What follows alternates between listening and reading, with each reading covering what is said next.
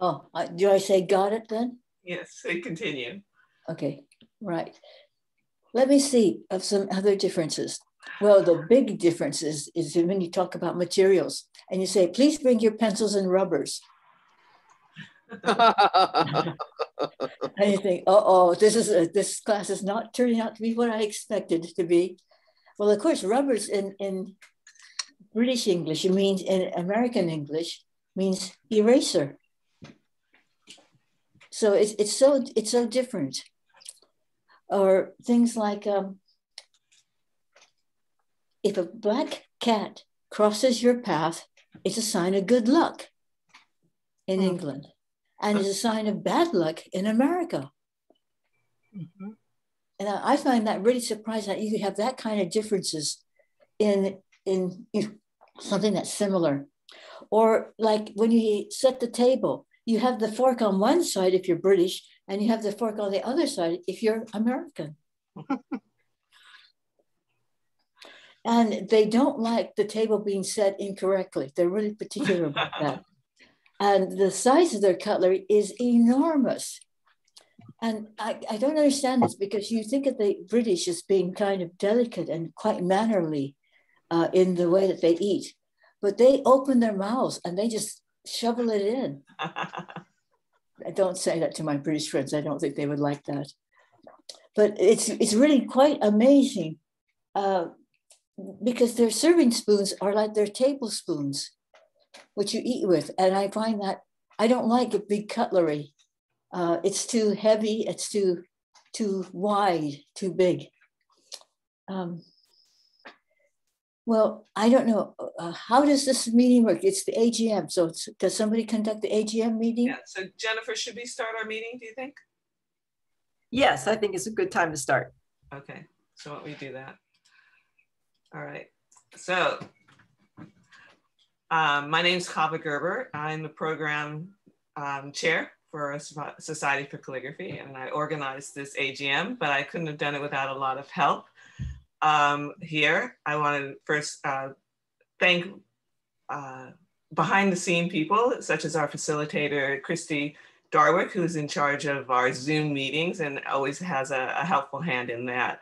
Also, our facilitator is Angie Vangelis. And I'm only here going to do a short little introduction. Jennifer is going to be taking over and talking about the business end of our meeting. But before we do that, a lot of you might not know that this is Jennifer's final meeting for us. She's finishing her tenure as our president of Society for Calligraphy. She's done an amazing job under really hard circumstances. So the board has already given her a gift, which is still not enough to thank her for all the hard work that she's done for us as a society. We've also commissioned Jane Shibata to create a beautiful certificate for her. Unfortunately, because of school commitments and things, it's not quite finished yet, but I did want to read what the inscription is going to say, and it will be presented to Jennifer as soon as it's finished. And what the certificate does say is, in recognition of her work in coordinating the Society for Calligraphy's unusually challenging year, as we experience a worldwide pandemic, the Board of Governors of Society for Calligraphy present this certificate of appreciation to Jennifer Padilla for her leadership as president from July 2019 to June 2021, and will be presented on June 6, 2021 to Society for Calligraphy. So I'm sure everyone will join me in thanking Jennifer for all her hard work, and we hope to see her in future events as one of our members, and hopefully, you never know, she might volunteer for something again in the future. I want to switch it over now to Jennifer, and she will conduct our business. Thanks very much for attending. Thank you, Chava, and thank you so much for those kind words on the certificate and the gift. It was very much appreciated.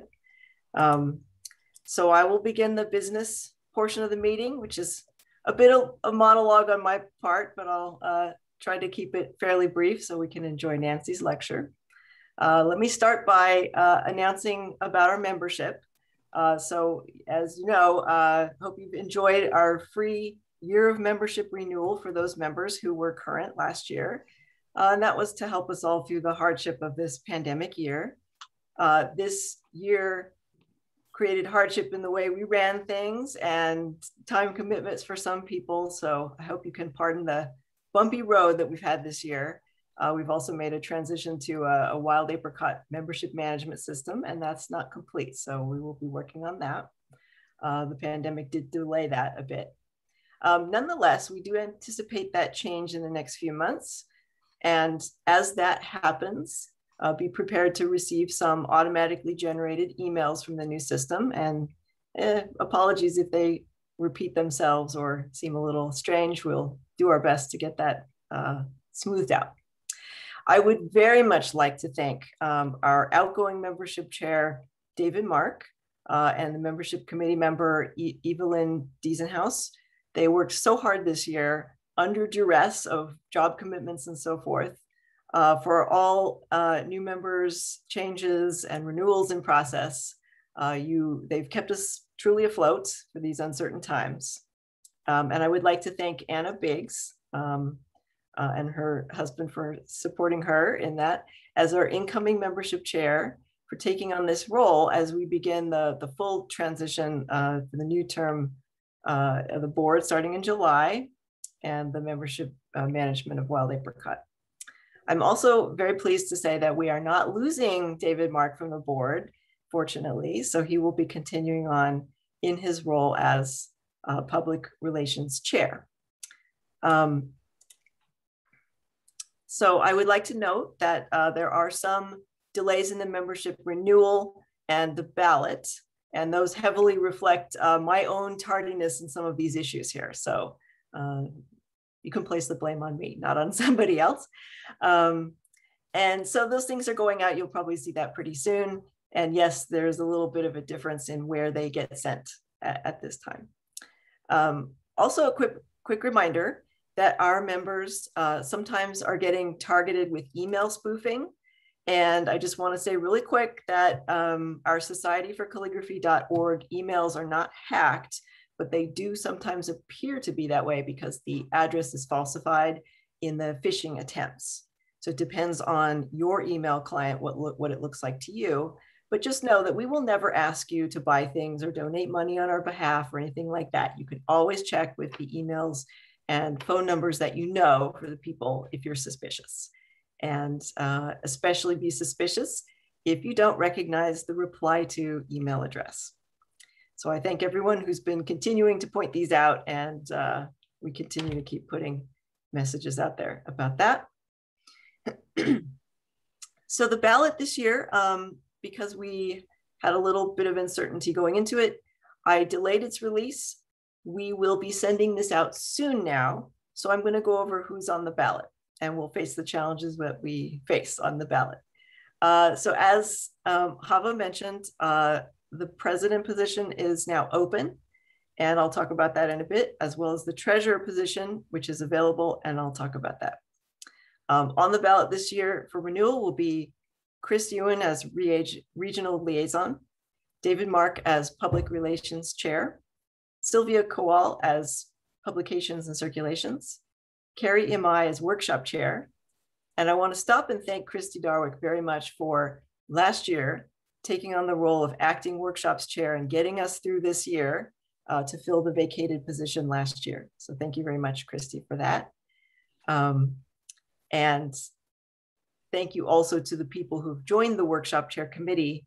Some of the positions, starting with workshop chair, will start to be in a committee style where the chair will be on the board and committee members will consist of volunteers who help out with some of the details. And that's an easier system for everyone.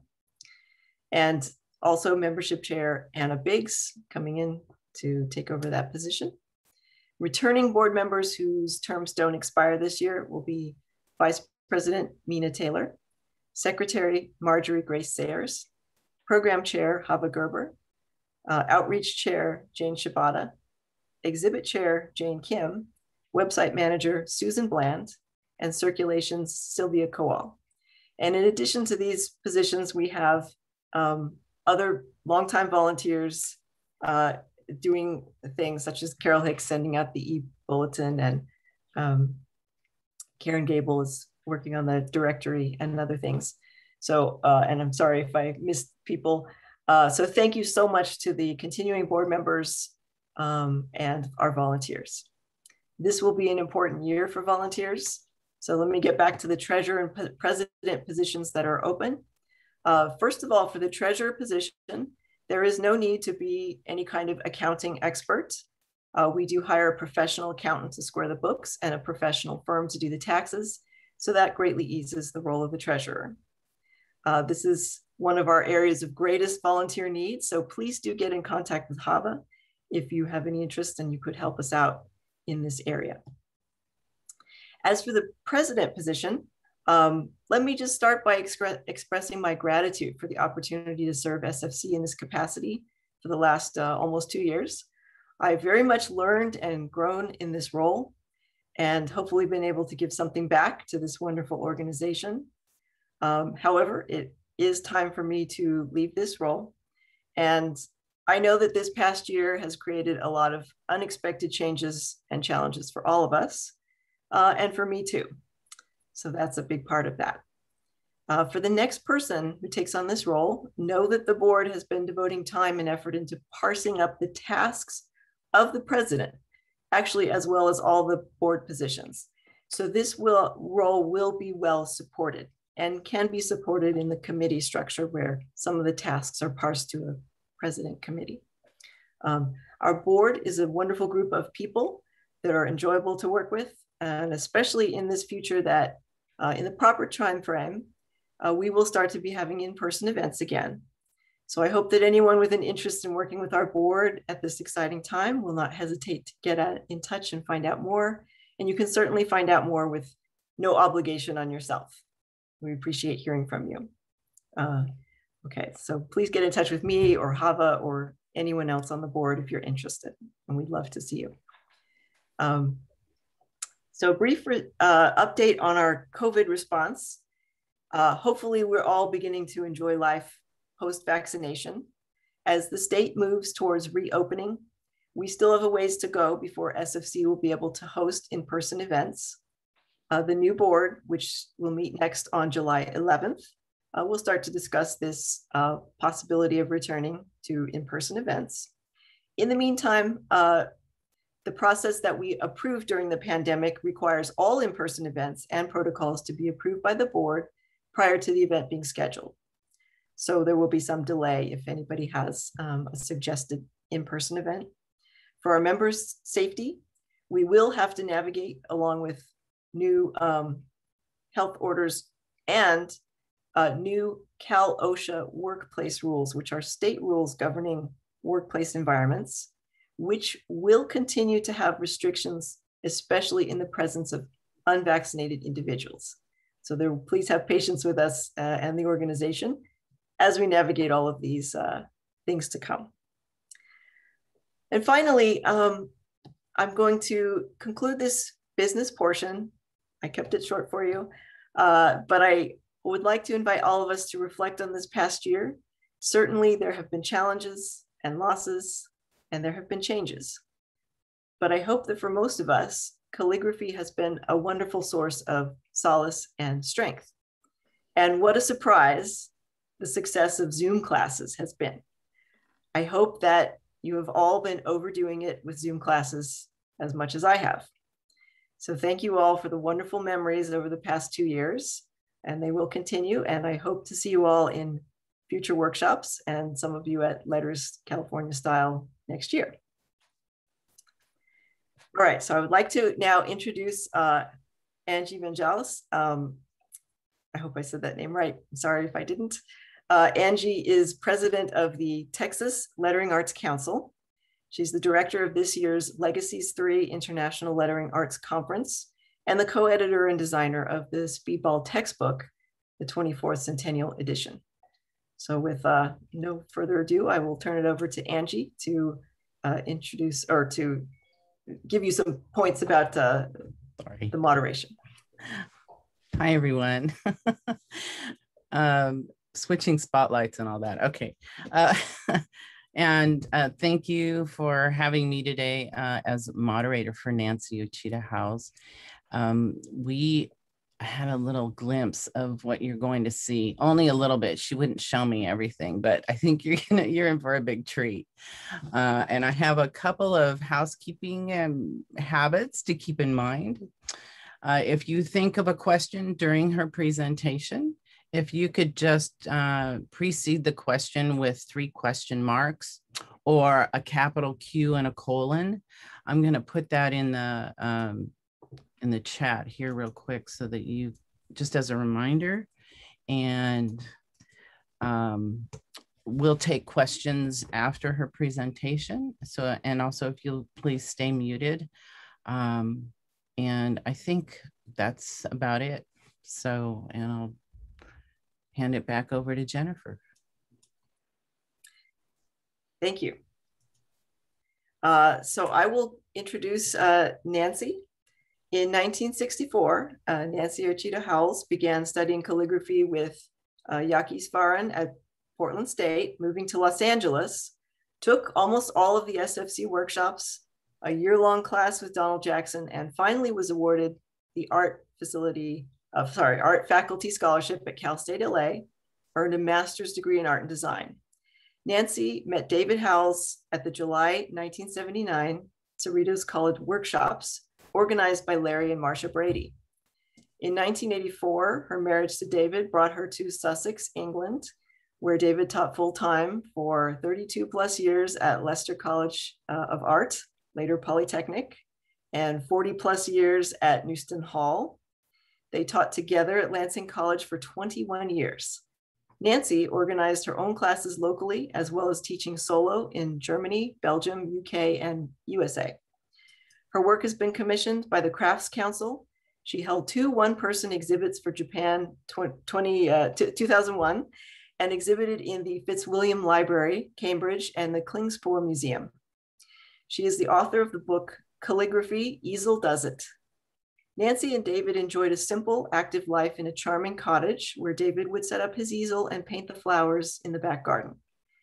Nancy had to learn the British sense of humor, as we heard earlier, and way of life, but has adapted well and continues to live in Sussex.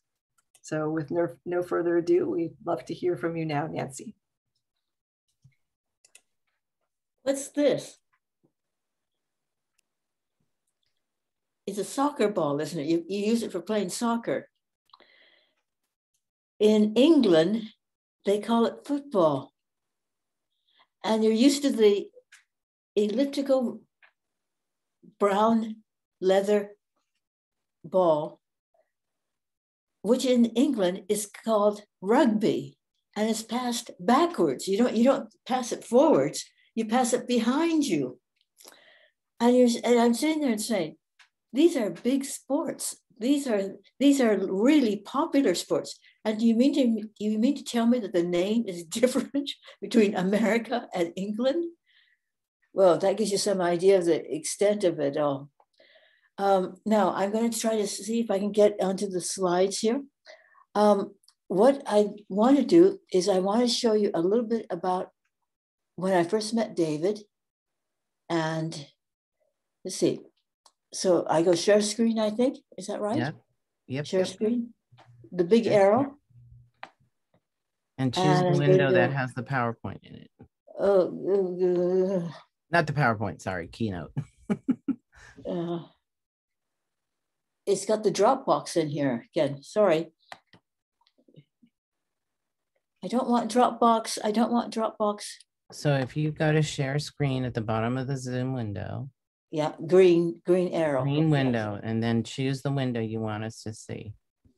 Okay, so should I hit the little arrow or the big arrow? The big arrow. The big arrow. Green arrow. Yeah. Got it. Big, yep. It still comes up Dropbox. Oh, God.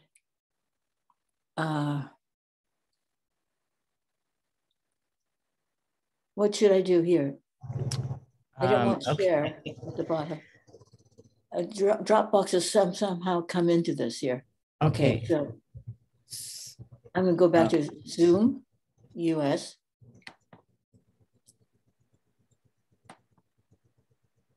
Christy, do you want to pause the recording real quick? Where do I press Got it. Just So now go to slideshow at the top. Okay, Got it. Got it right. Slideshow at the top here. Mhm. Slideshow. Ah, there we are. Okay. Okay, play from the start. Yep. Okay, right. Get down there. There you go. Is that the first? Okay, so we got these messages. Oh, chat messages. Oh, thank you. Thank you. Okay, okay, so we're gonna go. You got a minimum. Yeah, I gotta minimize this thing. Where's the cursor here? Oh, this is I want the one where I can press the timing on the thing. I think you can do that just by pressing your space bar. Okay. And the left and right arrow keys should move you back and forth between images. Oh. Yeah. You need to Okay. overcome this. Yeah. Okay. Switch off this chat thing. Okay. Where's the cursor now? I don't know that. Switch it off. Okay. Here we go. Here. Oh, here we go. Where's the arrow here? Where are you, arrow? You just press admit. Oh, was that there's someone else organizing it? There's something Press. else. Oh, here we go. These are all the chats. Yeah, you just want to get rid of that. Okay, where's the arrow? Where's the arrow? Right, okay. Can you get it in there? Can you find me the arrow here? Oh, there it is. There it is. Yeah, that's it. Press the red one. That's Okay, it. There we right. are. That's it. That's it.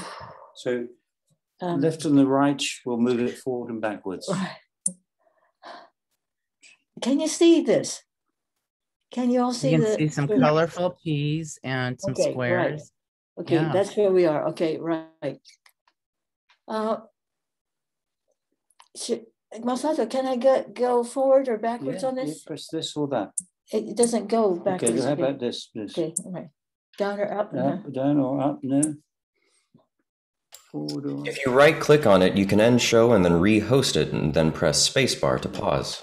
Okay. That may My be God. Yeah. What did you say? Yeah, right click. Right click it. Yeah, that's right. Yeah. It'll bring up the menu. So when you right click, there you go. You have the menu. Okay, right. And then let's click end show and we'll start again. Gosh. End show, yeah. Okay. Back to the beginning. Now double click. So scroll up where you see 14, 15, 16 on the left-hand side of the screen. Yep. Scroll the mouse wheel up to get to the first page. Okay, right. That's it, David Howells. Double click on the first image. Yeah, that's right. And then click slideshow at the very top next to tools and window. You know, Masato, you're fantastic. This is my nephew. Very, very good. Slideshow. Very good. Yeah. I'm a professional. Like, well done, Masato. Play from start. And then let's do play from current slide. Play from current slide. Yeah. Okay. And then click spacebar to pause. Yeah. Okay. It's close enough, eh? Close enough. Can we work with this? This is not exactly what I was going to do, but anyway, this is great. Okay, so the space bar, and we can start again. Starting now. Yeah. Space bar, no. Nancy, we're starting now. I think you're ready. I think you're all right. Okay, well, the space bar. How does she move on, Masato? If you right click on the middle of the screen and then click next slide, that'll let you go to the right or to the left. That's it. Okay. That's it. Yeah. Well, this is not exactly what I had planned, but anyway, we're going to continue with this. We're talking about using the automatic pen and broad edge pens for both writing and for illustration. And these are some seagulls that David had written. And we say written because he didn't always like to say the word draw. I can write the seagulls is what he would say. And I'm going to show you some of this beautiful writing with thicks and thins. This is the rustic hand. Can you all see this? Okay, this is the Yes, we rustic can hand. see it. Great. And it is about 4 inches tall, each of the letters. So this is on a very large sheet of paper, requiring a lot of hand movement and arm movement coming down. It's a beautiful hand. Let's see. I'm going to go this in here. Space bar here. Oh. Yeah, right. This. Oh God. Yeah. Okay. Where's this? Where's this thing again? Oh, can you find the arrow for me? Why don't you just admit this person? You need to put your cursor on there and just admit that person. Okay. Because otherwise they're locked out. Oh, okay. No, she doesn't have to do that. Christy and I are letting people in. DeLawrence. She doesn't have to worry about that. Okay. Could you get your cursor on there, Chris? Can you help me find the cursor? Is that the cursor? Oh, we lost it. There it is. Okay. Okay, there it is. Yeah. Okay. So we're going to go this here.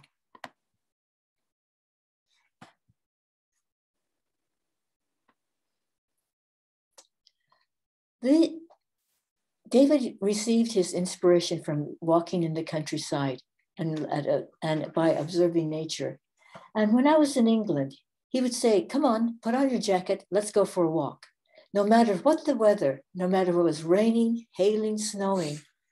And as we walked through the tall bushes, which became pathways, he would ask me questions like, what color is growth?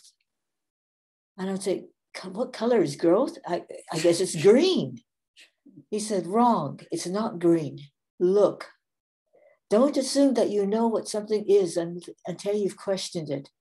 And what he did is that he made me observe things as they really are, rather than guessing what I thought they were. And the growth is not green. It actually is red.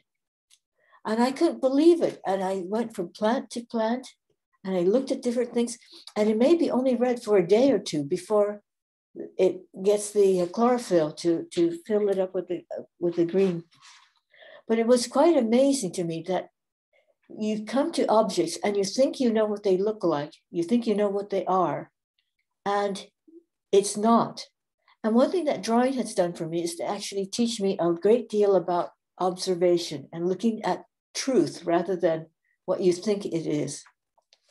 So when we did our watercolors, we oftentimes try to imitate some aspect of nature, the colors, the form. Here we got a little bit of the blue sky with a bit of chalk. And notice that the background is filled with texture. If you think about nature, it doesn't like a vacuum. It doesn't have a whole lot of huge white spaces. And what's amazing is that you can make letters appear quite strongly. Like that's the only thing on the end. You can see that the leg there is very narrow, just holding in a little bit of that red paint. Now here, I'm just going to go back one here. That is the preliminary work for the flowers. Here's flowers for you. Hot lavender, mint, savory. Looks like marmalade, but it's not marmalade.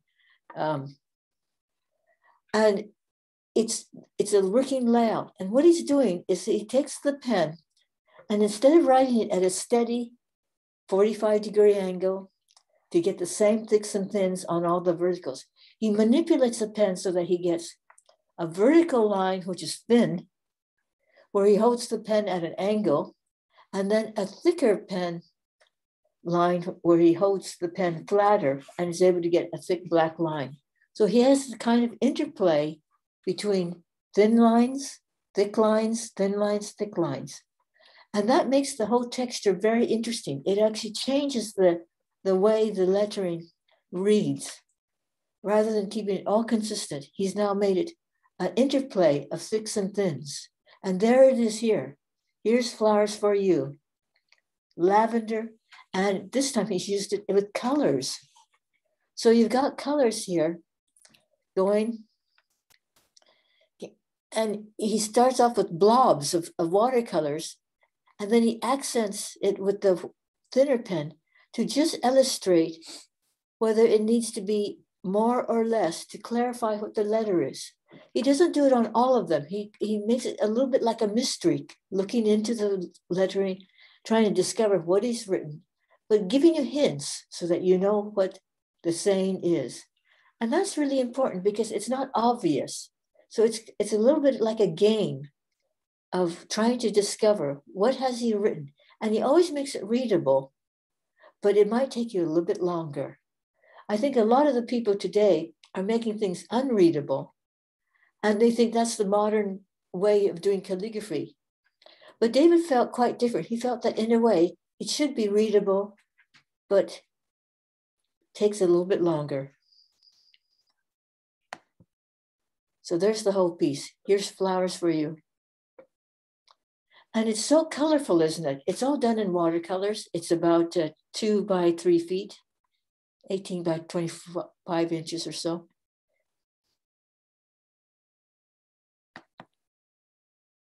Now, as he became older, what was interesting is that a lot of his students became professional art directors, designers in London. And he was being asked by his students to do lettering, to do lettering for them.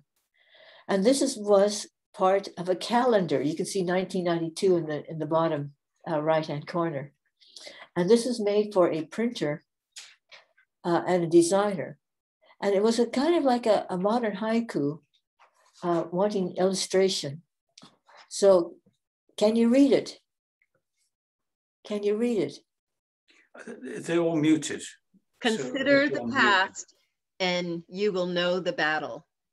No, is that what it said? No, the future. Future, pardon me. Future. Consider the past and you will know the future. That's correct. That's fine. But again, there's this play that the verticals are very thin skeletons and the horizontal lines are nice, bold, thick, rich lines. And so it creates an interesting texture. Hello, Sue. Yes. Okay, so these are his roses. He would go out at all weathers to illustrate the roses. And he used an automatic pen for these as well. He took letters, which were, he took strokes that you use for making letters, for making petals, for making flowers and leaves. And he blobs it with a brush first and then identifies it and clarifies it with the use of a thinner line using the automatic pen. And the colors were marvelous.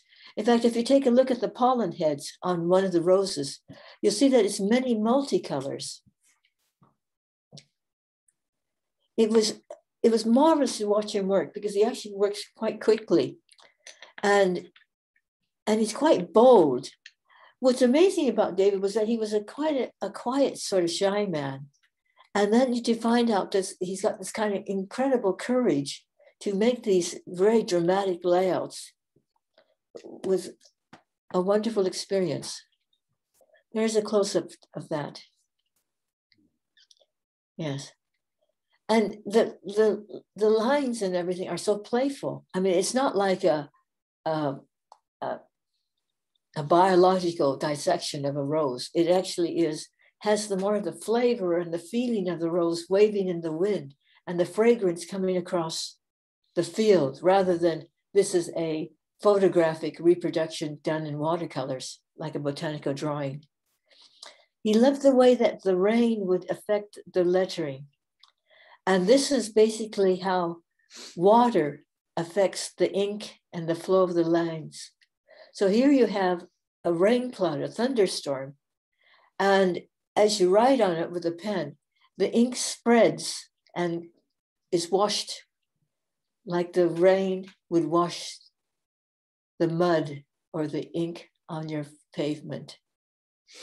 Pavement, by the way, is another English-American phenomena. Pavement in America means where the cars go. In England, they don't have the word sidewalk, so they use the word pavement. This was a song by the gospel singer Did it rain? Did it rain? It rained all over. Well, my husband made it very clear that there were dietary requirements to our relationship. And he insisted that I learn how to make marmalade, which is kind of a bitter, bitter orange, available just in the early months of the year, about January, for a few weeks. And if you missed it, you missed it. And what I discovered was that marmalade, there's many different recipes for marmalade. And every year I would try another one and another one. And he would eat nearly a pound a week. So let me tell you, it's hard work being a wife sometimes. Oh, domestic calligraphy. Okay, what are we doing here? Ah, here we go. Marmalade. Domestic calligraphy. Isn't that gay to have a label like that out there to put on a jar? And I use the word gay to mean colorful and bright and cheerful, and it's like it adds a sparkle to your day. Oh, what? Come on. Encho, no, come on. We got some wrong here. Oh, here we go. There's the marmalade. There he is. Okay. Early years, okay. I'm going to tell you a little bit about Sussex, where we live. We live on the south coast of England. And England is quite a small country in terms of geography. If you take England, Scotland, Northern Ireland, and Wales and put it all together, guess what state it would be equivalent to in the United States? Would it be as big as Texas or Alaska? Michigan. New Jersey? New Jersey. No, it's the size of Oregon. Oregon. Okay. Oregon, about, yes. Mm-hmm. When David was born, they didn't hardly have any cars or electricity. They had a little bit of gas. The privy was outside in the back garden. Things were pretty basic. And these houses had basically a room or two upstairs and a room or two downstairs, connected by a stairwell. It faced the sea, and that's why he loves the ocean. That's his mother at 10 years old. Oh, and then, that's David here. Let's go back here. That's David, probably the earliest picture we have of him. And do you notice he has dark hair? Lots of dark hair. And awful teeth. The British don't take care of their teeth like the Americans do. The Americans like it straight and all white. The Americans spend a lot of money on getting their teeth straightened. In England, it's quite different. They kind of just accept you as you are. Even the Queen Mother had quite yellow teeth because they all drink tea and it stains the teeth.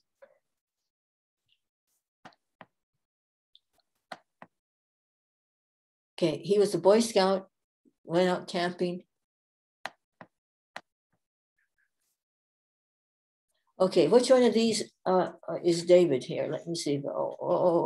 Let's go back here. He's not in this picture. Okay, he's behind the people here. He's behind Masato here. Can you see these? I think I'll have to just go to the next slide. Is he on the right? He's on the right, yes, Yeah, behind the people's faces. Move the gallery, but I don't know how you do it. Well, I think I would just go to the next picture.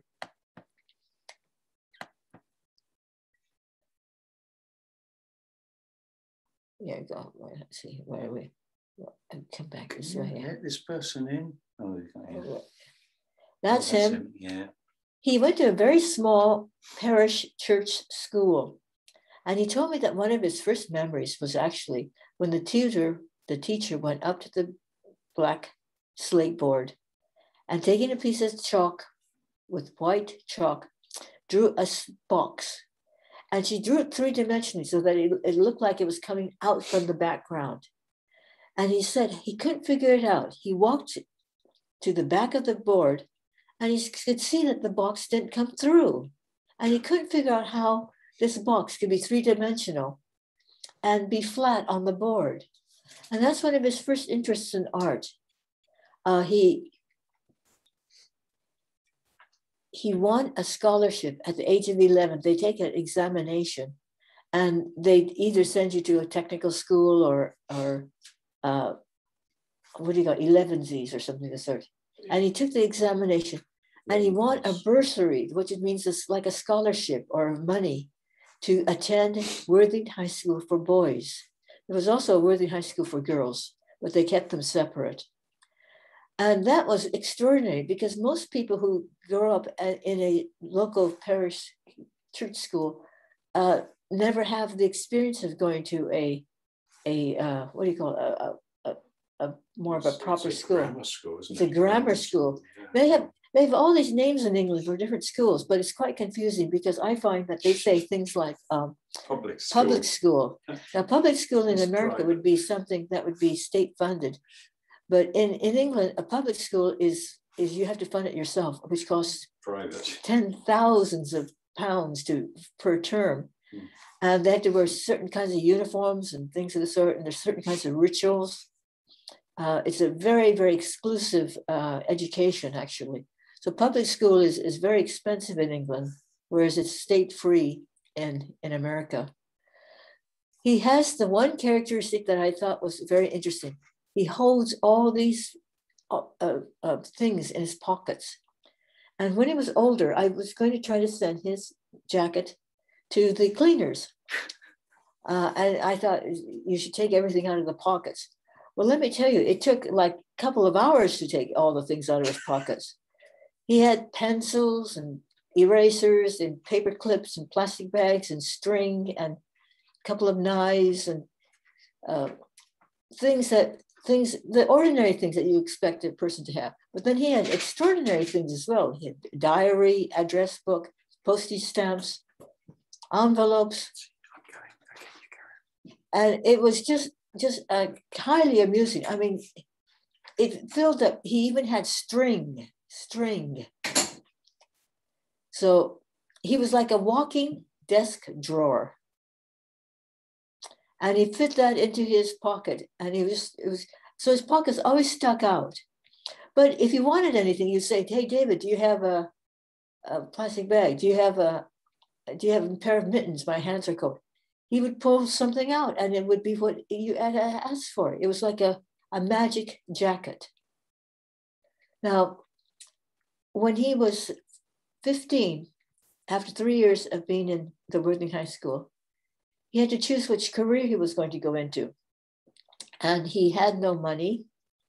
He had no family to back him. And the depression was on at that time. So his future looked very bleak. And he decided to take the examination for the Halton, which is the RAF School of Engineering. Now, if he passes the exam for 3 years of training that he receives, he would have to serve for 12 years in the military to pay them back for his tuition. And he decided to go that way because he wanted to get away from being on the South Coast, just being a sailor or a mariner. And he wanted a change of life. So he decided to go for that. And this is the first drawing that he did for the school, Halton School magazine. And he had art in Worthing High School for boys. He also had French and German. And both of these would hold him in good stead in the future. He also had to memorize long passages of poetry, which he found tedious. But as an adult, he found it very useful. Do you notice that on the lower left-hand corner, his name, David House, is in the design. So this is a pen and ink drawing. And that's his uniform. All the girls love a uniform. And what was amazing about Halton is that there were no trees on the area at all. And I asked what happened to the trees, and they said they were all cut down. for the trenches in World War I. Every tree was cut down.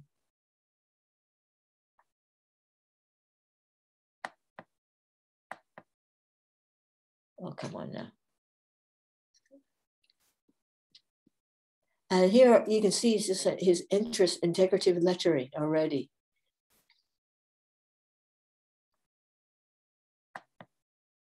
And the Halton magazine, summer of 1936. And this is, I think, very interesting. Look at the caricature of this man. Proud. It looks like he's got almost above his medals, the ribbons are all in decorative forms. So he spent a lot of time working out pen and ink drawings for decoration.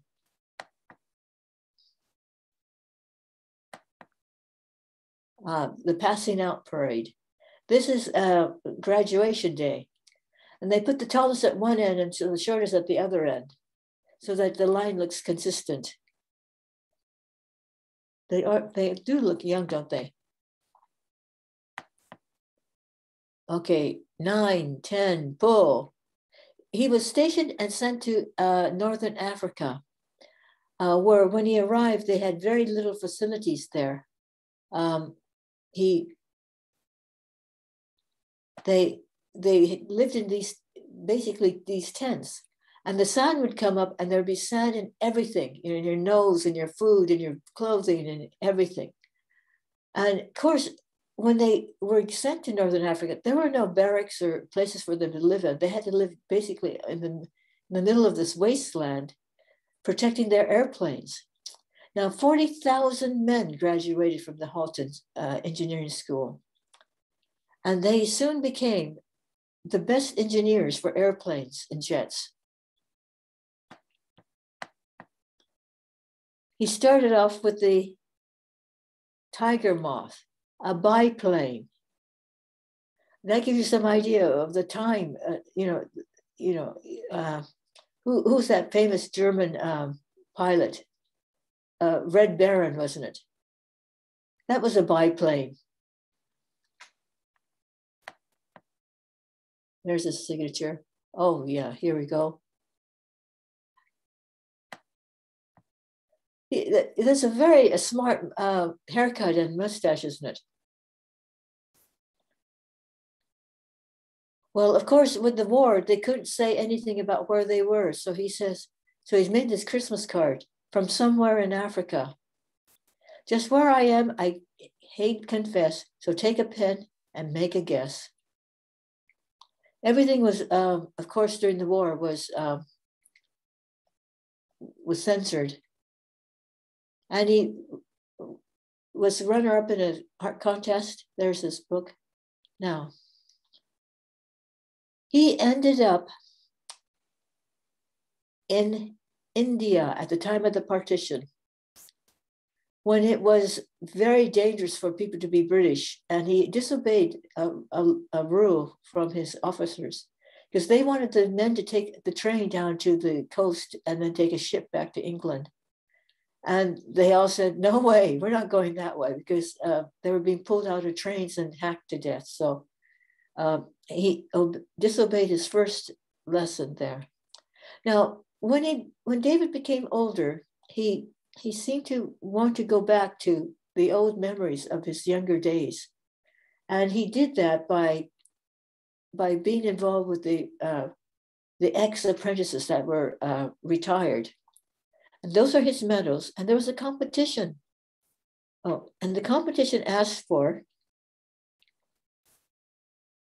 a tribute to be built for the RAF, for the 40,000 men, to not a memorial, but a tribute, because they were now the heads of international airlines, military and civilian, all over the world. Remember, Britain still had the Commonwealth, which is 54 countries. And some of the countries are big, like England, like Canada, India, Pakistan. And this was the first project they all did, which is taking a block of iron and filing it until they became a certain measurement. And then they had a brass cube that had to be filed. And the brass cube had to go in any direction. Well, of course, after one day or so, they had a chisel and a hammer. Their hands and knuckles were bruised because they had missed and hit their fingers. So it was all bloody and wet. And that was the symbol of the tribute. It's on a diagonal. It cost over 50,000 pounds to make. It was originally going to be in slate, and now it's in granite. Oh, go back a step here. What was incredible about the tribute is that because David and I had spent so much time on it, that we were given permission to be introduced to the Queen. And that was one of the highlights of David's life. I mean, he just was thoroughly thrilled. But it was an amazing day for me because we had a booklet of instructions. And when the Queen drove up in her car, she has a royal standard, a special flag that they put up. And suddenly out of the sky came screeching, roaring jets really low, and the ground shook. I went, whoo, with a huge sound. And actually, it made me tremble from head to toe. It was such a timing. And the Queen was lovely, but several surprises for me. She was very small. She's probably less than 5 feet tall. She has radiant eyes and a beautiful complexion. And we were given all these rules like, don't touch the Queen. If you speak to the Queen, you say ma'am, which rhymes with spam. And I thought that was a kind of not a very high class way to remember it. She has to shake hands with a certain number of people. So they say instructions like, don't press her hand, let her reach for your hand. Don't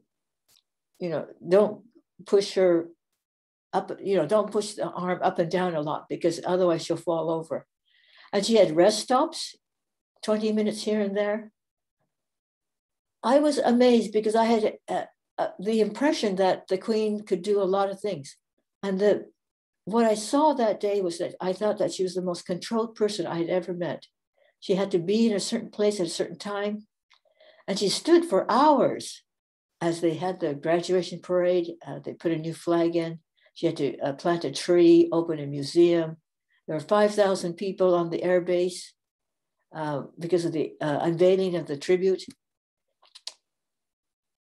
And they make a toast. And the toast is, I thought it was the royal toast. It's not. It's the loyal toast. Loyol. The loyal toast. I was just amazed at the organization of getting everybody timed just perfectly so that the airplanes and jets would come through. The British are fantastic about organizing their parades and things. This is the tribute in winter. Many of the apprentices have had their ashes, spread below the tribute. And many of them wanted to be shown touching the tribute when they had their photographs taken.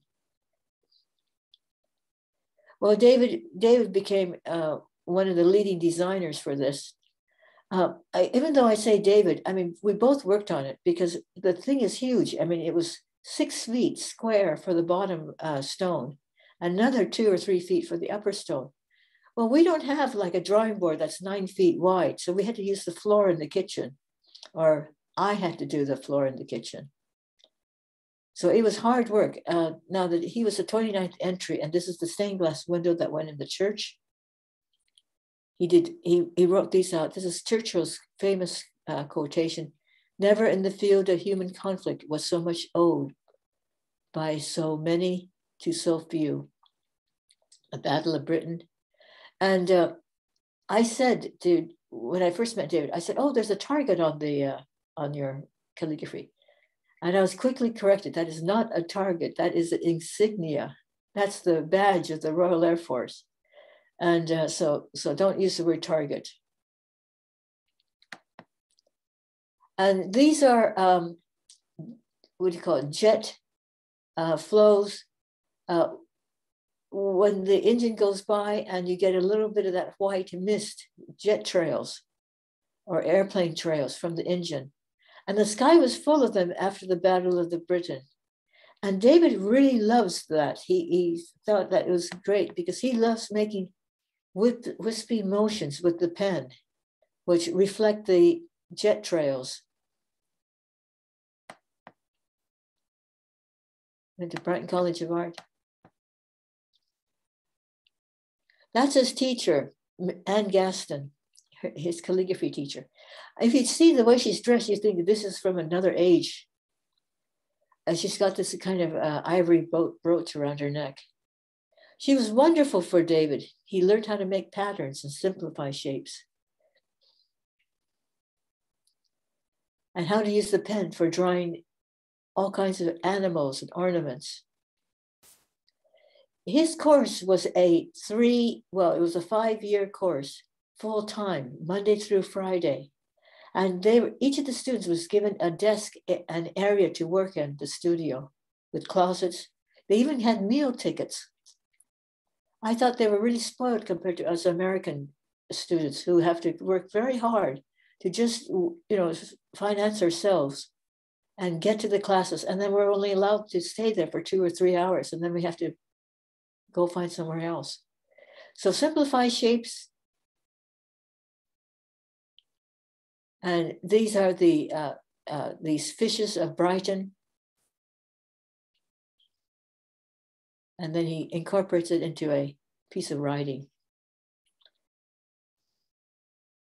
So here you can see it's a trying to get different pieces of writing to fit on a sheet. And there's different textures. Some of them are double line, some of them are single line, different sizes. There he is as a young man. He was lucky to have come out of that desert without being ill. He did get dysentery and he lost all this weight. The men were really, really vulnerable.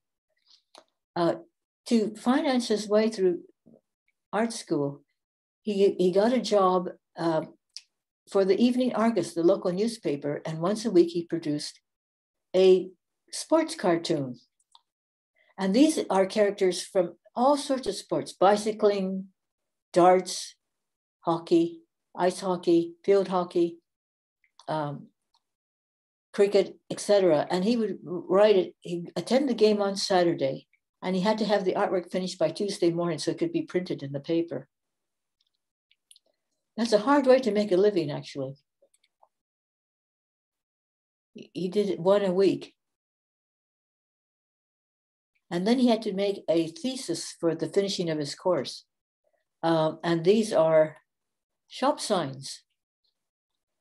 And these rounded things on the buildings are pebbles, flints from the sea, which they push into the concrete because it's cheap building material. And these are the shop signs that he found so intriguing. And also the roof line is completely different from shop to shop. The window design, the height of the windows.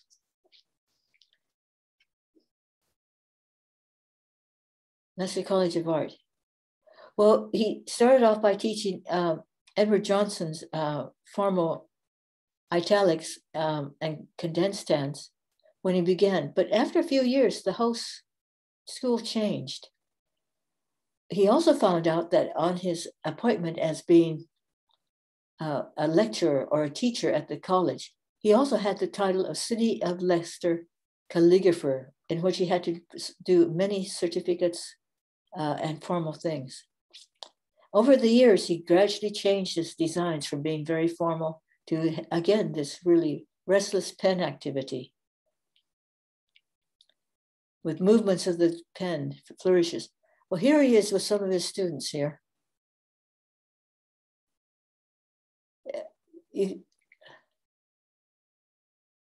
And he took me to the Klingspor Museum, one of the famous calligraphy collections in the world.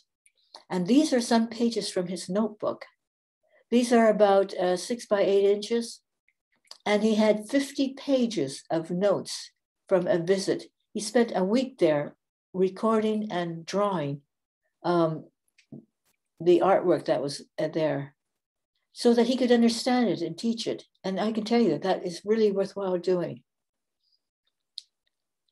This is a cornerstone that he made for a church. And it was made in poured concrete, and this is a plaster cast of it.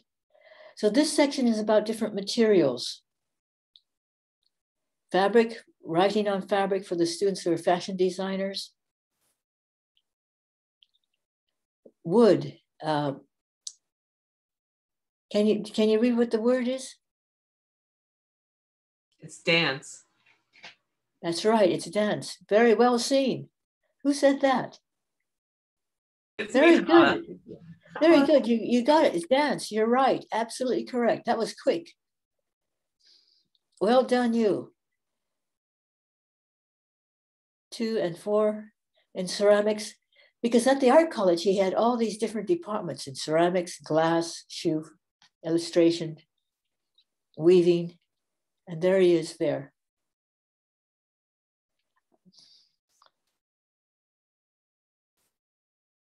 This is one of his early Christmas cards. And it was in gold block. And he loves these flourishes. The National Trust preserves old buildings and property. Oh, wedding and sequence. I thought at first the word was C. I said, what's the word C doing there? He said, sequence. English spoke, American understood. Now there it is. If we had an argument or anything, it was usually because of the language we used and that the words had different definitions and meanings than they have here. He would say things like, oh, don't be stupid. And I go, oh, that sounds horrible. And he said stupid in British English means something like don't be silly. As opposed to, if you said that in America, people would think you were very insulting. There we are. My mother's wedding dress, her pearls, David's RAF tie, and there's our logo for the day.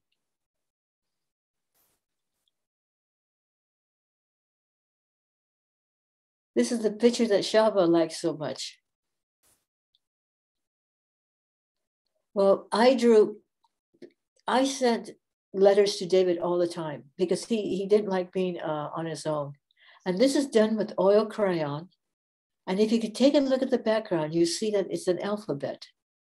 Can you see there's A and then there's B, C, D, E. Is it S, T, U? Can you see that? It's a bit vague.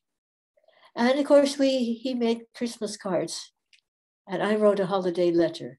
If you take a look at this illustration, you'll notice that something's wrong. Can you see it? Something's wrong. Anyone detect it? The flag. Flag poles are on the wrong side. The flag is on the wrong side. That's right. Yeah. It should be you get the stars next to the flagpole rather than the other side. Correct. Well, the robin in England is a very small bird with a very orangey red breast. And in America, it's a much bigger bird, like almost like a thrush with quite brownish feathers. So he loved the robin that comes. And he made these Christmas cards. Here's some layouts of his designs here. And this is how he works. This is the back of an envelope or something of that sort.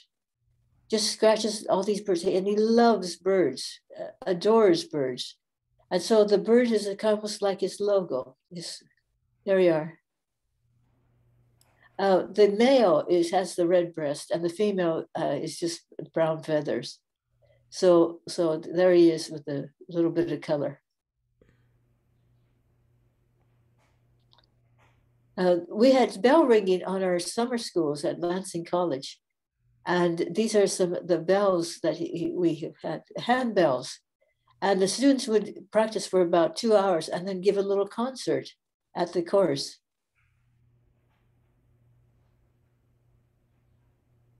And after he printed the cards in black on white paper, he then took a paintbrush and hand painted in all the yellows and reds and conflict colors. It was a big job because we did about 400 cards a year. Now, hold on, where are we?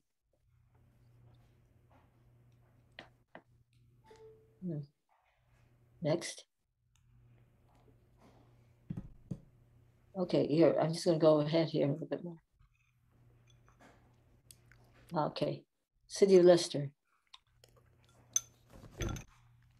Again, he loved flourishes and the movement of the pen across the paper, just like the jet trails, and he used them for the flourishes.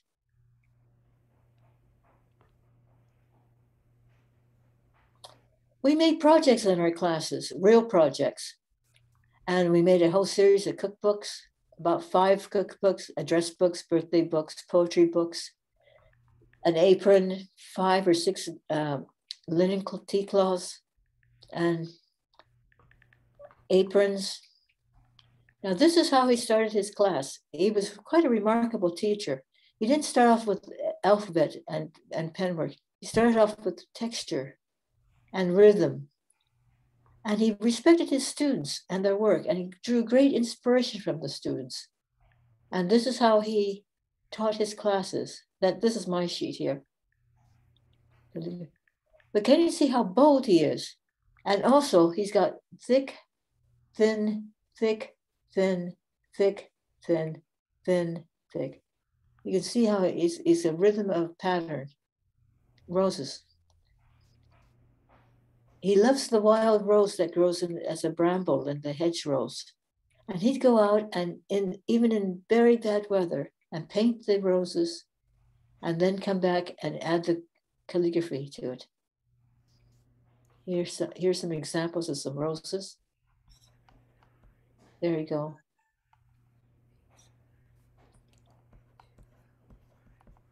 What amazed me is all the different layouts he does. He's got the roses above or on the side or through the middle. And it's not easy thinking of different sorts of layouts for projects. The daffodil.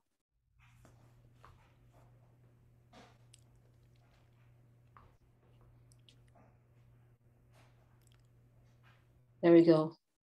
And getting the trumpet to have that neck that bends over on the daffodils.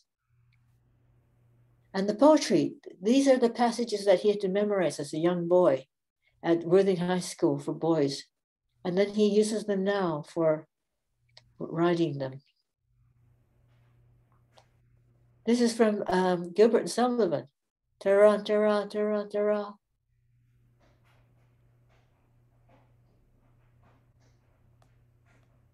All different kinds of layouts. He wrote this in pencil and then added the color. Watercolors.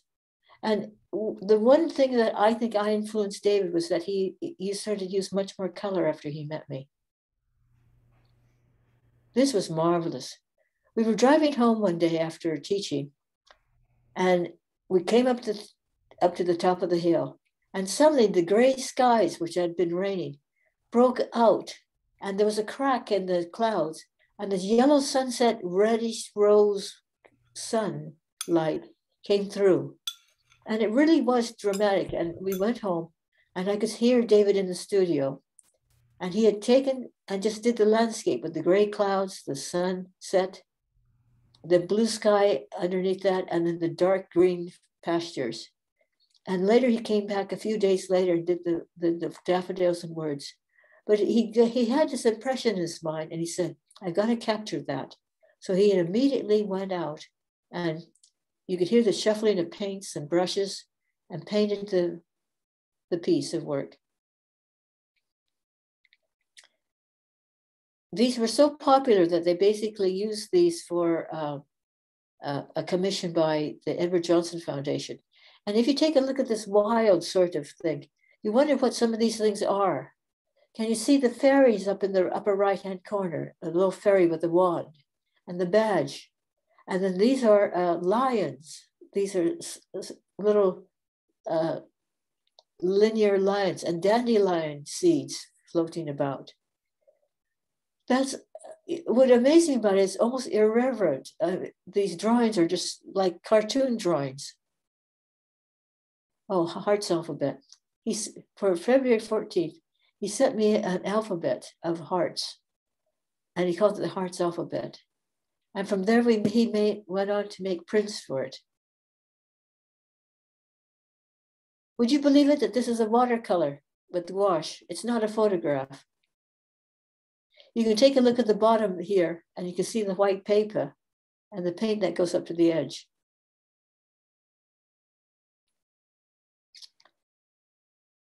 We did an exhibition, David, Peter, Paul, Peach, and myself.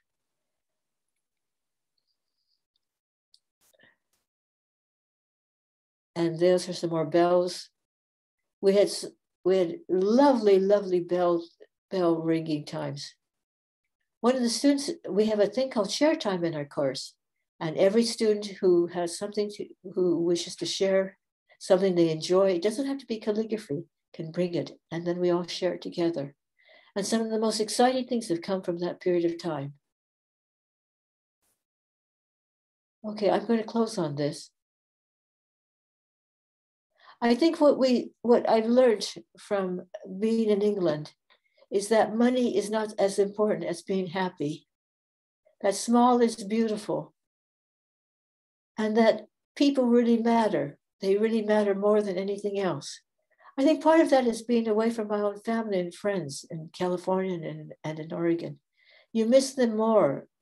I mean, my people who live close to my parents would say, well, we'll drop by and say hello sometime or have lunch together, but they don't. But when I go and visit people and I come back to California or Oregon, or I really try to make a point of seeing my family, every single one of them, if I can. And I think that being far away makes you more reach more for the people who you care about, and you value the friendship more. And I can say that some of the people I've missed so much in Oregon and California are the calligraphers. You've been absolutely a wonderful group of people. I've gained so much from you over the years. And, you know, people share really generously of their time. I mean, the people who run for president and chairman and all the volunteers, you make things happen that would happen otherwise. So thank you very much for your friendship and for coming tonight. Take care. Thank you.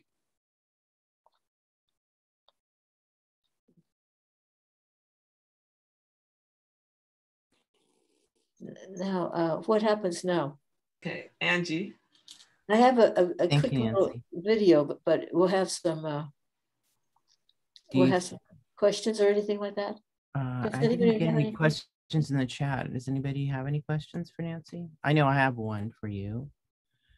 Do you like marmalade? I love marmalade. I love marmalade. Let me tell you, I mean, the British love their desserts and puddings and things of this sort. I mean, it's just incredible. They use the word pudding, which in America means like a custardy, runny sort of thing. But in England, pudding means things like hot apple pie, a suet pudding, you know, really rich, warm, fattening, delicious, yummy. Because they don't put up the thermostat so much and they walk a lot more. So when I first came here, I hardly saw a fat person. But since then, I've noticed that the people are getting a bit wider. I think it's partly the lockdown. I mean, people don't get the exercise they want. Yeah, that's the COVID. I love marmalade. COVID way. It's really a wonderful dish. I had a question. You're working now on a book.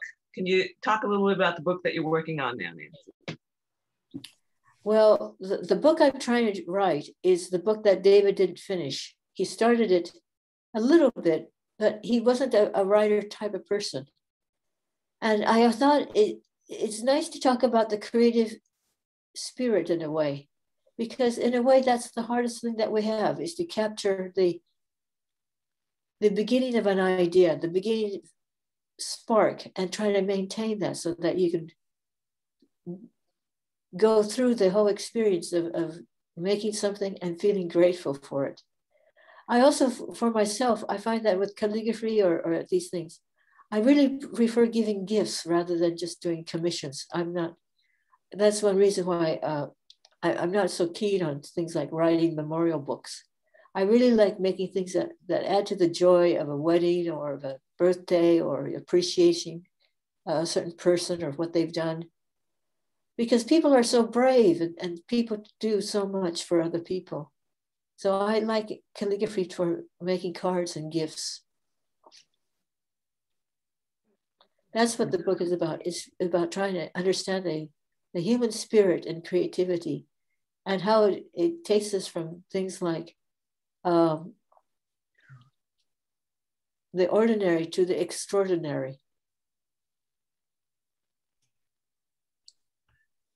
And the chat is full of gratitude. Everybody's saying thank you, wonderful, inspirational, wonderful presentation. Thank you, Nancy.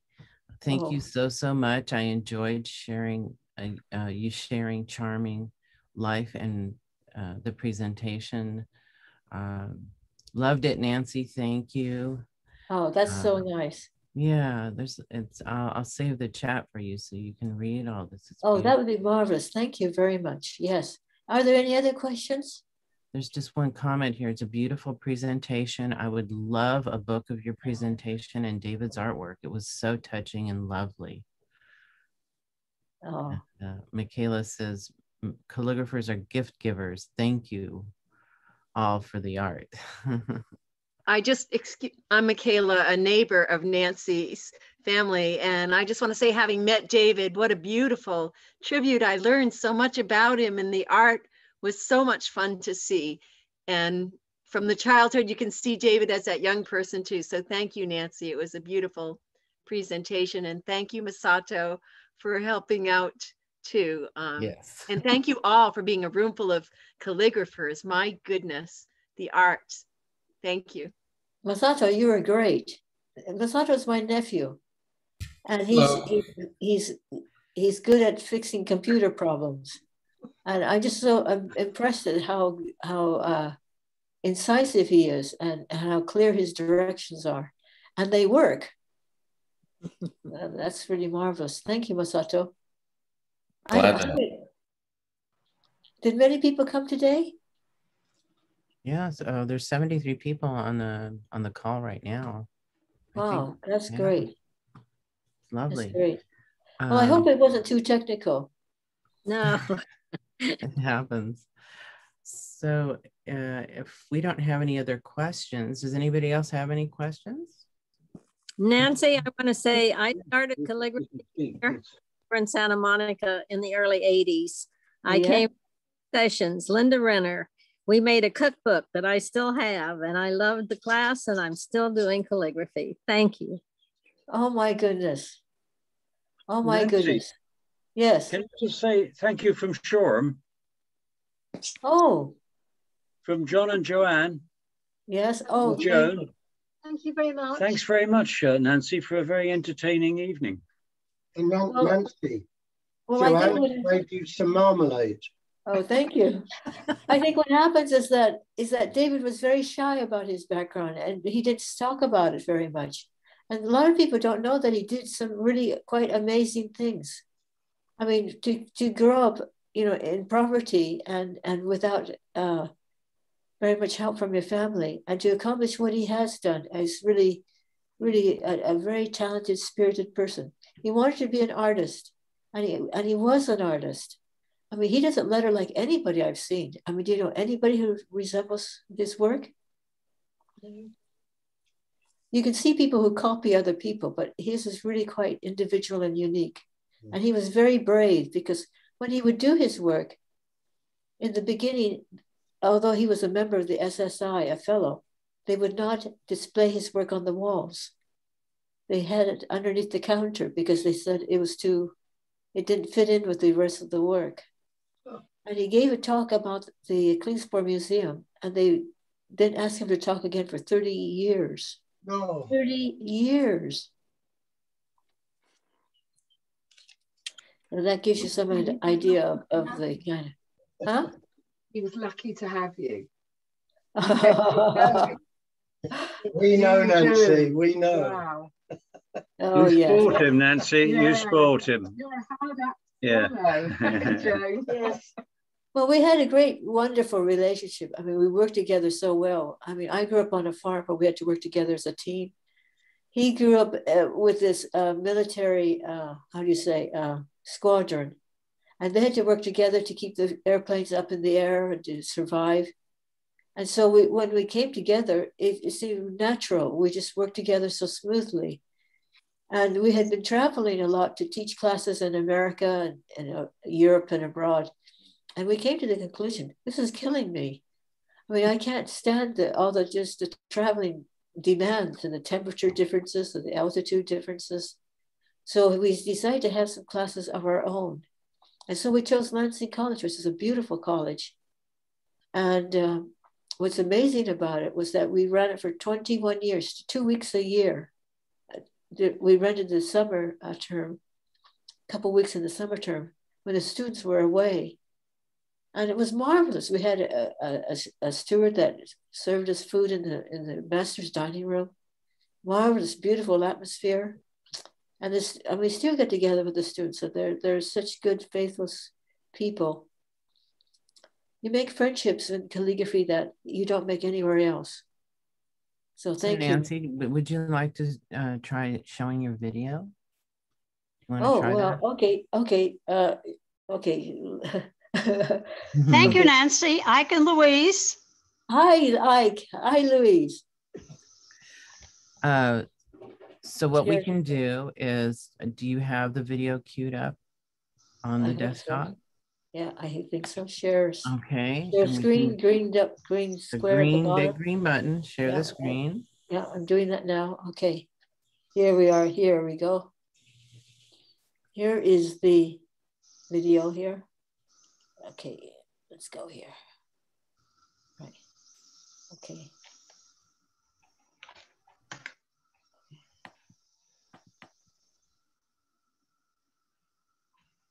And choose screen. Did you share your screen? And choose the screen you want to share? Yeah, I've just clicked that twice. Okay, so go down to the bottom where at the bottom right, it'll say share on the share. blue. Okay, right there. Okay, great. Perfect. Okay, there. Go. Where's the controls? There we are. Good.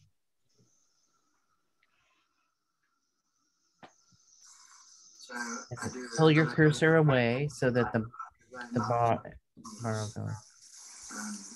We were brought up in the tradition of Johnston, and his writing, although he's a classicist, nonetheless, his later hands, especially that Johnston pointed italic, is an extremely vigorous and active hand, and it's a delight to write. In fact, I think one of the aspects of lettering that I found is that it gives me great pleasure in writing, like drawing. These two activities, great pleasure, which is why I took it all up.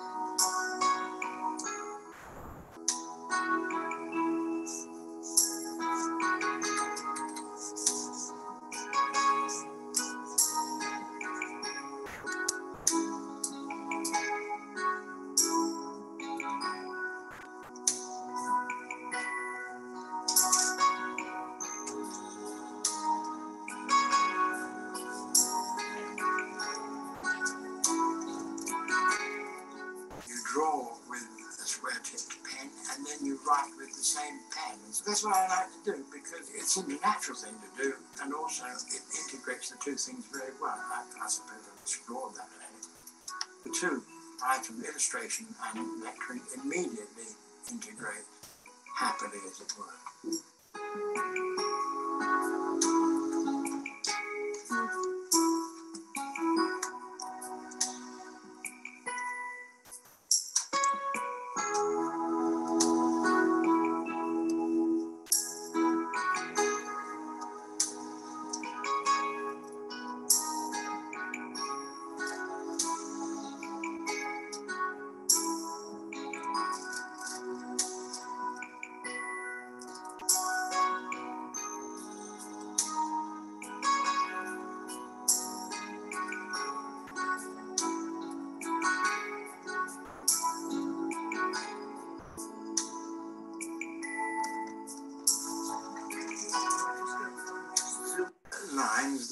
explain the subject.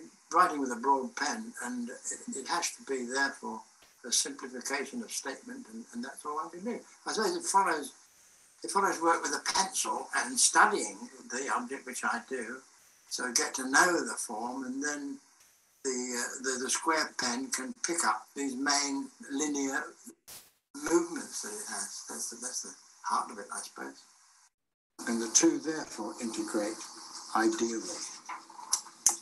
The students I had, they get all frustrated and throw it away and go back to black ink. Because, and the reason quite simply is that the paint dries on the pen. So I'm going to try and write into this, and although it shouldn't be absolutely dry yet.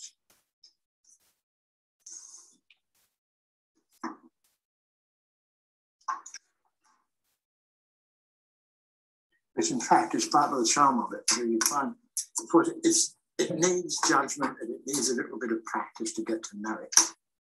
But when it's not quite dry, you can use it and you get some intriguing qualities out of it. See here, it's just started to fuzz and it's started the ink a little bit. So there's a charming variation that you get simply because it's a little bit damp.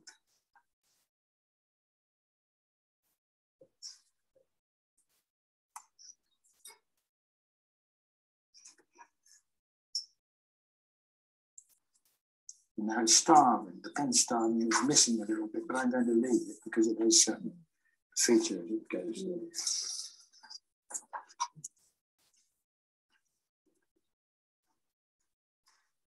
What I'm doing now is, in the formal writing, the edge of the nib is at a fixed angle so that all the lettering is of the same character. What I'm doing now is deliberately turning it so that I can give myself a thin line here and a thick line in there, and so I can get some modulation in it all. As near as I can.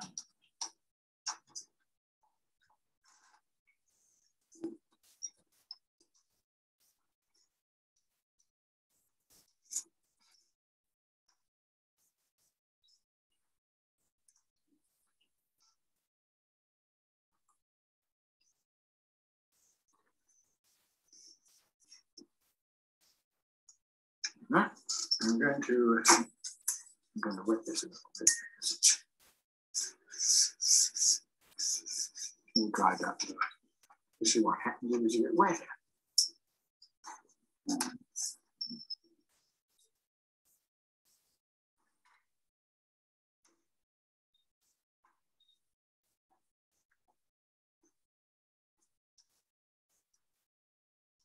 Of course, you've got the more the diffused texture, of course, the less easy it is to read. So one has to make a balance between these two issues.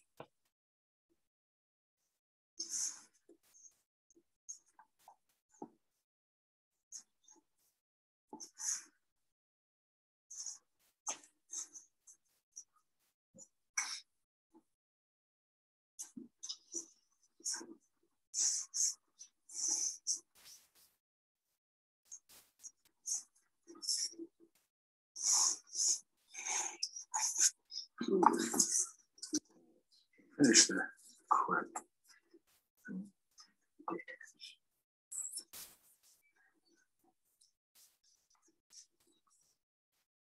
Any questions for that? Is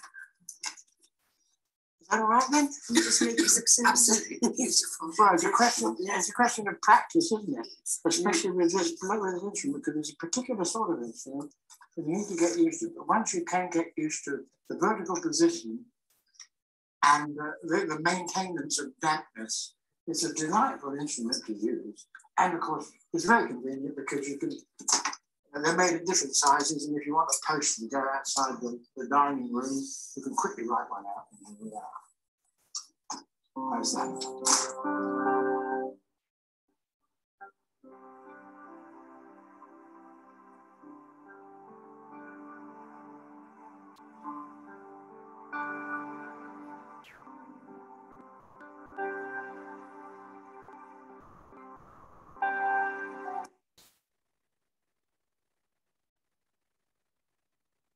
Okay, that's the end of that.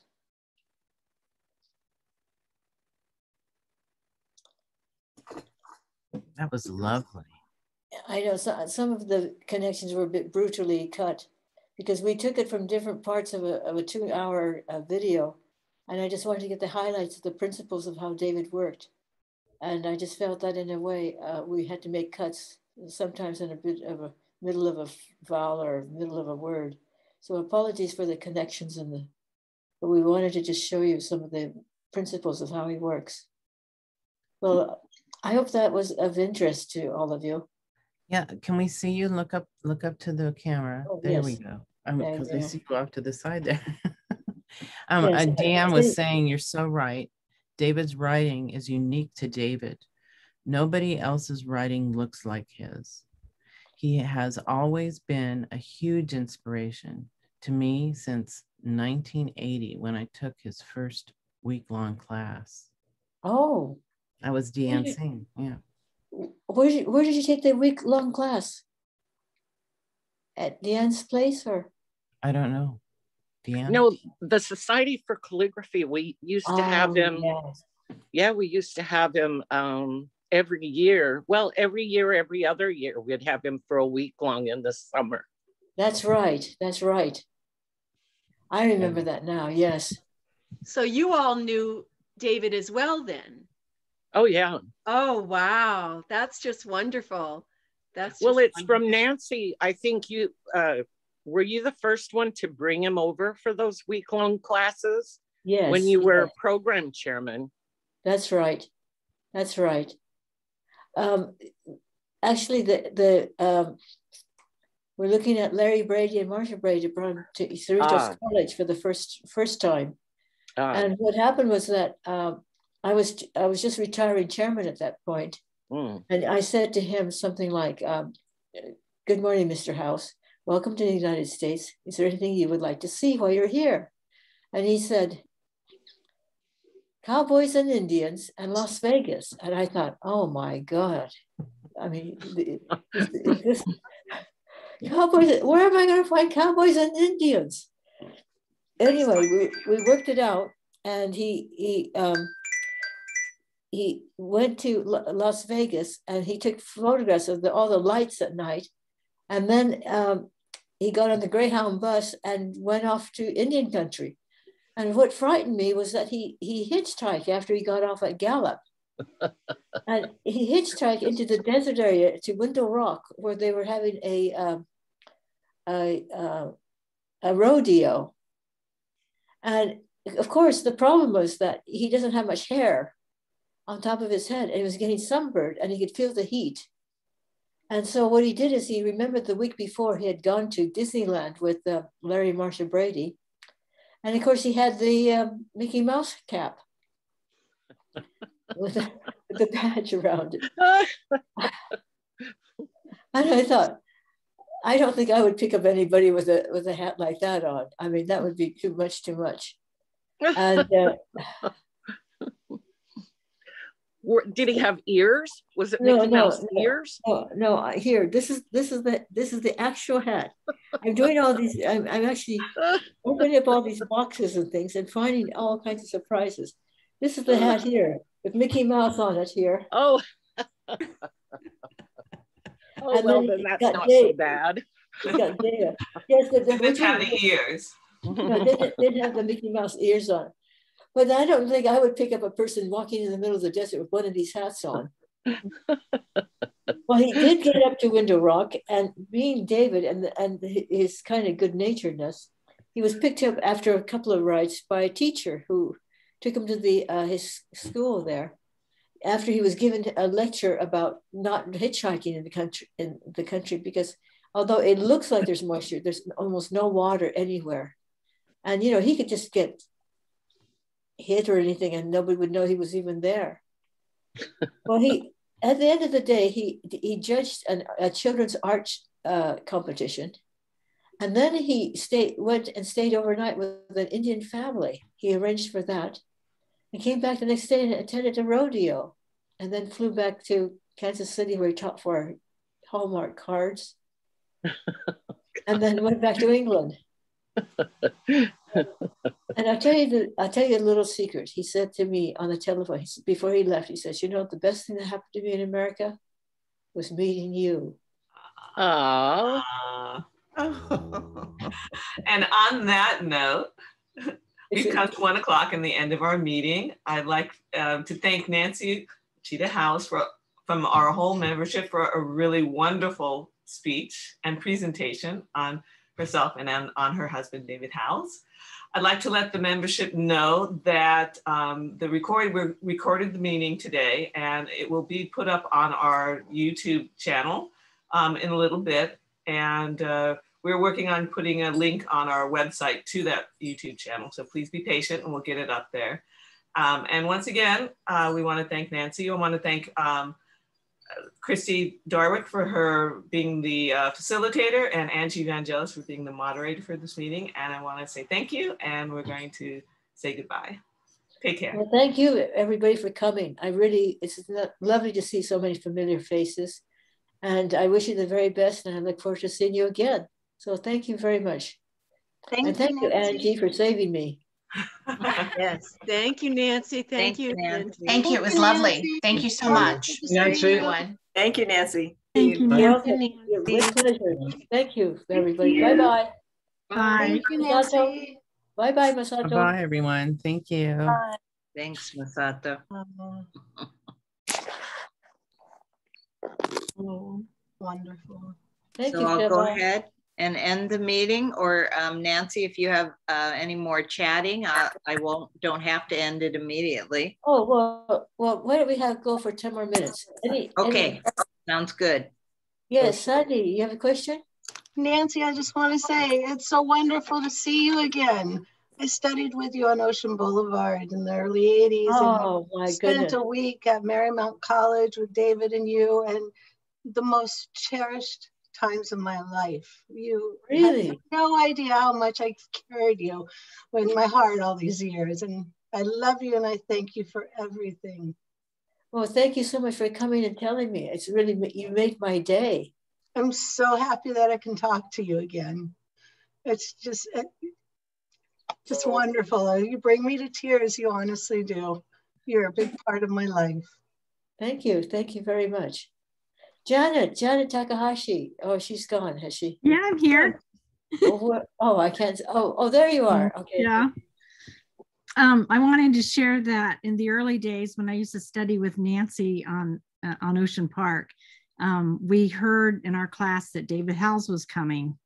And so that was really exciting. And so I was saying, oh, David's coming. This is so exciting. And he would serve us tea every day and say hello. And I thought he was just the help.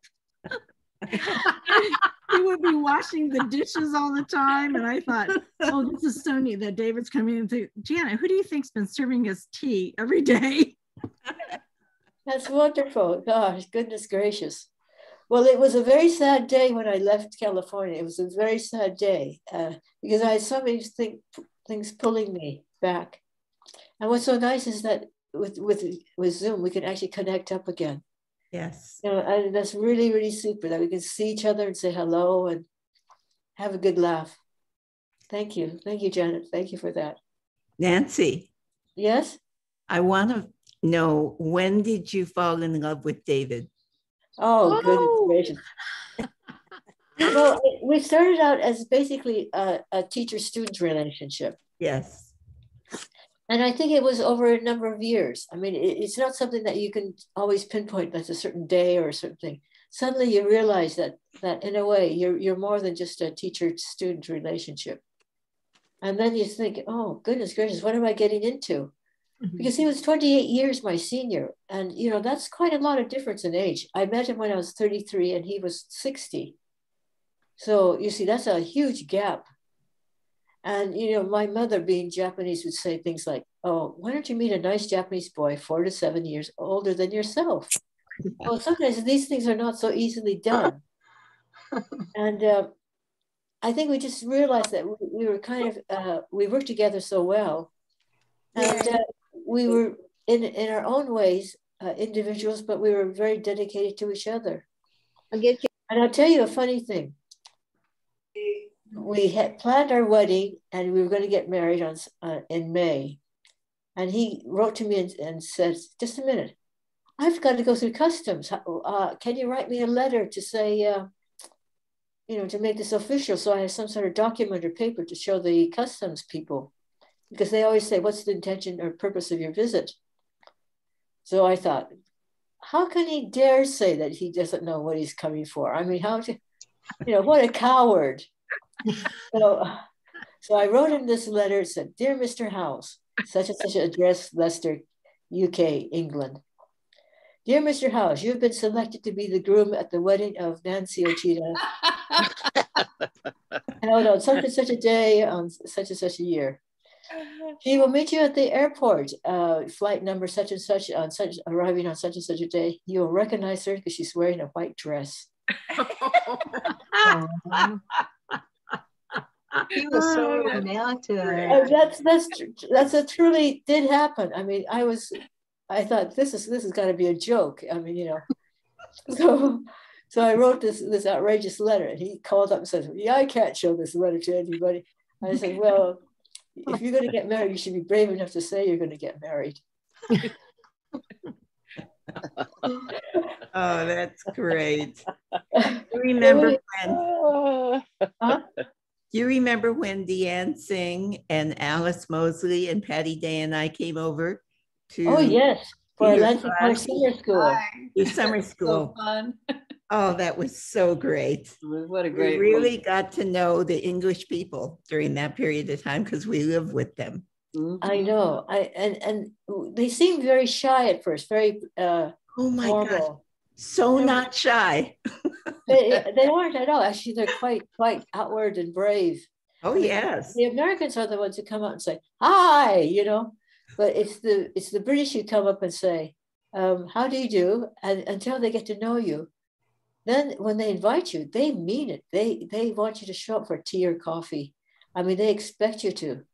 An invitation is not lightly given in England.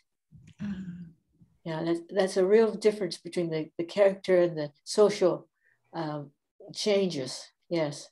Yes. We had a wonderful time. Well, thank you so much. Yeah. I'll tell you another secret about David and myself here. This is you know, you're going to find out all about our life here. About must have been about 2 months before we got married. He called me up and said, "Look, I think you should really think about this.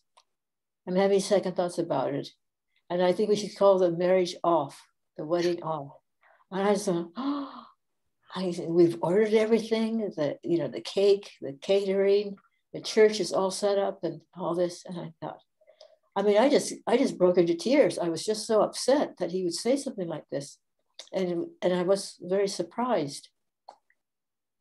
And he says, "You really must think about this, because I'm 28 years older than you are, and I'll probably die before you do. And, you know, there's money, and I'm separating you from your friends and family, taking you back to England. And I want you to really think about this. We'll talk about it at the end of the week."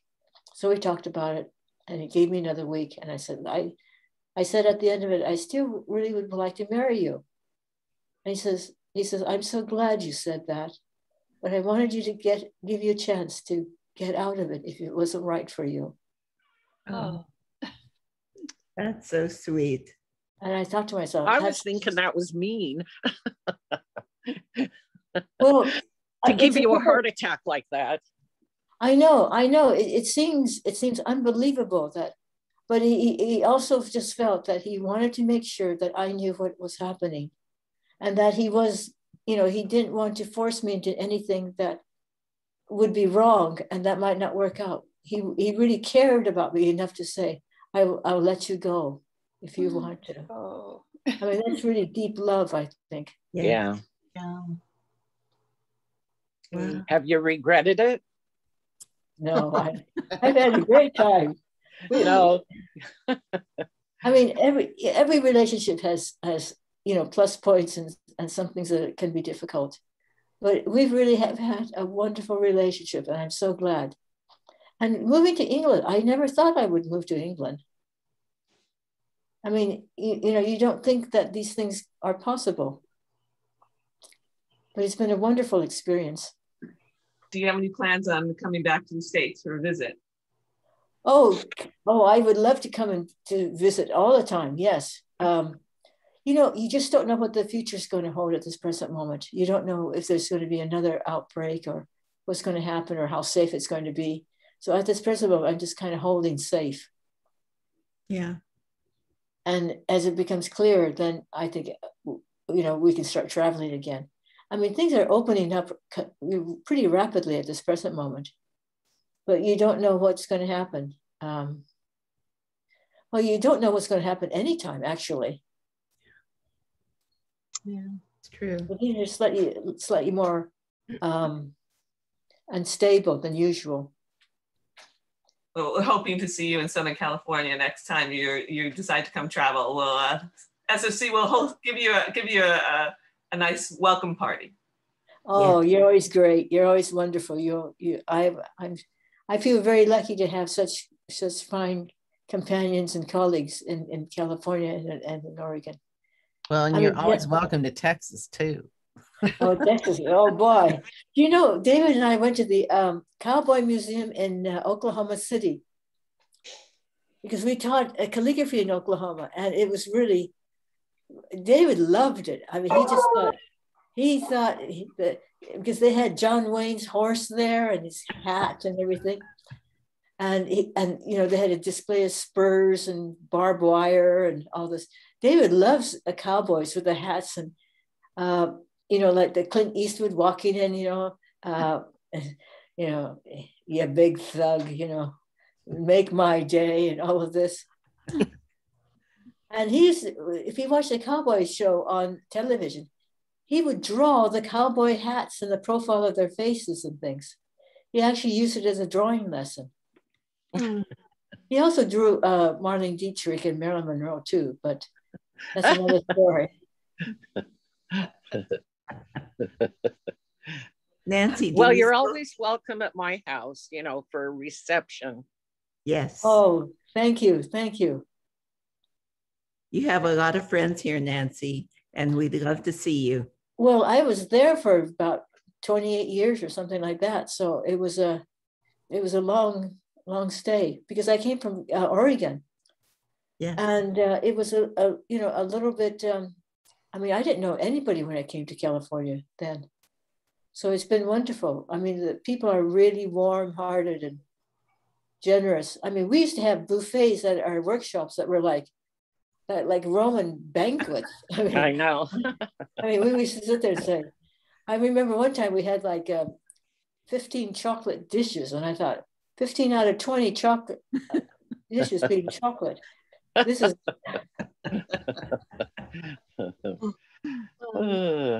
Anyway, thank you for joining me, and I wish you a safe time and stay well. And I hope to see you on my next trip. Definitely. We want to see you too. Yes, you're always welcome at my house to stay if you ever need a place. The door will always be open to you. Oh, thank you so much. Thank you. And thank you for staying after and nice just chatting with you. And Angie, thank you. You've been just wonderful sorting out this computer's question. And thank you, Masato. Nice to see you. Thank you, Thank you, Nancy. Thank you. Thank you. Yeah. Take care. And I'll Take go to care, gallery everybody. view and see everyone all together. We can all wave. Oh, okay. Right. Let's go to gallery Change your view. view to gallery view. Thanks so hi, much. Janet. Hi. Janet did her first watercolors with us. Do you remember that? You did a milk bottle. Yeah, I mean, that was wonderful. I mean, you've done so much since then. I mean, you've just grown and perfected it, and you've been wonderful. Absolutely. And she's teaching at marvelous. Legacies too. Yes, and yes. And Angie is so good at this Zoom. I think you must work. I bump into walls, but that's okay. Bumping around. So thanks, everyone. I think, does anybody else have anything to say to close out the meeting? You can speak now. Hi, Nancy. This is Ike. Hi, Ike. Hi, Ike. Ike, where are you now, Ike? I'm sitting right next to Louise. There you are. There you are. Yes. I see. Well, I just see an edge of your face. Well, you see the whole thing now. I see the whole thing now. Yes. This is Louise and Ike from Washington, D.C., well, Maryland, actually, but they're just wonderful people who come to our workshops and make the whole place become spirited and alive. And they treat the staff so well that the staff just can't wait for them to come back again. Take care. Thank you for spending some time with me this evening. Thank you very much.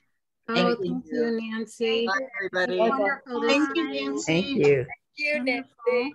Great fun. It was great. It was great. It was great being there with you. Nice to see you all again. Yeah. Good night. San Diego sends love to you too, Nancy. Oh gosh, we had a great time in San Diego. We had a great time having you. That was a long time ago. It was. In the 80s. Oh gosh, it was a long time. George Weinberg Harder and yes. Pat Miller. Pat Miller, that's right. Yes. Yes, I'm Wendy Diedrich with a different name then, last name, but I'll never forget having you and David here and also receiving a beautiful Christmas card from you. Thank you. I want to see you when I visit England. Well, give me a call and we'll see what we can arrange. I'd love it. Good. Take care, everybody. Thank you. Your little car. Oh, no, I had to give it up. The little car went all rusty, and at the end of the day, it was so rusty that a man came and said, look, sell that car as fast as you can because otherwise it's going to fall apart. And the metal was flaking iron bits, iron like sawdust bits. And he said, don't lean on it or anything. And I sold it to a Citroen restorer. Oh. And he restored the car. He took the whole thing apart, every nut, every panel. He took the whole thing apart. What do you say? De-rusted it and then put it back together again. And he sold it. Not for a lot of money. He sold it, and it's still on the road from what I hear up north. I mean, we had it, it was about 32 years old. Right. But David loved it because he could work on it, you see, because he was an engineer, a mechanical engineer. Right. And during the war, they couldn't get parts, so they had to make all the parts for the airplanes. Mm-hmm. I mean, this is not like Amazon where you order it, say, can you send it to me tomorrow? This, this was war, and when you think about it, they had to make all the parts. That's remarkable, isn't it? Yeah. So he was born in 1919. 1918. Yes. Yeah. He lived to be 94 and a half. A gift to this world. Yes. Absolutely. Yeah. He was incredibly creative. Yes. And one time, I was, you know how you get things that you want to throw out. Well, he had a pair of old tennis shoes, and the soles had holes in it, and so I thought I can get rid of this. So I crept out to the dustbin and threw it away. Next thing I see him bringing the tennis shoes back again. It's under the bed. And so I said, oh, look, really, it's time that these are thrown out, and we got holes in them, and they're filthy, and Anyway, he says, you just hold it. One of these days, this will come in handy. And one day I got a flat on my bicycle tire. And he took that old pair of tennis shoes and pared the sole and made a repair for my bicycle, glued it back on and repaired my bicycle tire. And he said, we had to do that during the war. I mean, they didn't have replacement parts. I mean, and because of that experience, I think he was very resourceful when it came to his calligraphy. Yeah. Mm-hmm. Because people in the old days made everything. I mean, you didn't go out to the shop and buy something. You just didn't, there was no shop to buy things with. Yeah. Well, anyway. Okay, so I don't mean to interrupt, but I guess I am interrupting. So we're going to end the meeting here. We're going to end the meeting here. And I think you're right. Thank you so much again. Thank you so much to everyone. And thank you very much, Nancy, for your talk. So take care, everyone. Bye-bye. Bye, everyone. Bye-bye. Thanks again, Nancy. Thank you. Thank you. Bye. Bye-bye, everyone. Thank you for coming. Aloha. Lovely to see you. Bye-bye. Take care. Bye.